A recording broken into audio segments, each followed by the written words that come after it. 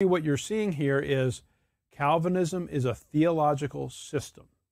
It's a series of philosophical beliefs that you can believe or not believe, but it doesn't necessarily have anything to do with the Scriptures. In fact, really what we're demonstrating is that when you take the points of Calvinism as defined by Calvinists and you compare them to the verses contradict the teaching of Calvinism. So that was limited atonement. Let's do I, irresistible grace.